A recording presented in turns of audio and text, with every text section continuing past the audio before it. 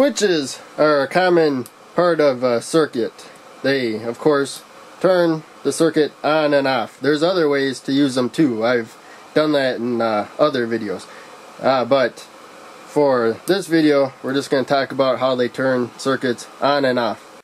These particular switches are called tactile momentary push button switches. And as you can see, you can snap them into the breadboard. But it's really hard to get them out. To get them out, you really need to use a screwdriver and kind of slowly leverage it out, being very careful. So now I added a couple of jumper wires, one to the bottom part of the switch, because the bottom part's always connected to each other, and one to the top part of the switch. So right now these two wires are not touching.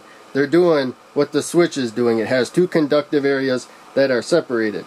But if I connect the two wires, now you see it turns on. The two conductive areas come together, and that's how switches turn on and off. But they do that internally, and they usually have a spring that separates them.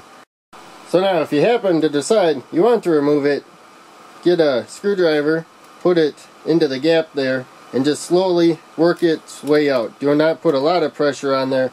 It'll go flying off, and it might damage the component. There we go. And then when you want to snap it into a board, make sure the conductive areas, one area on top are always connected, one area on the bottom is always connected. You want those separated top to bottom. And then I'm marking the row I want it in with this jumper cable, and all you have to do is put steady pressure on there, because these leads are a little bit bigger than a component lead, and just snap it into place.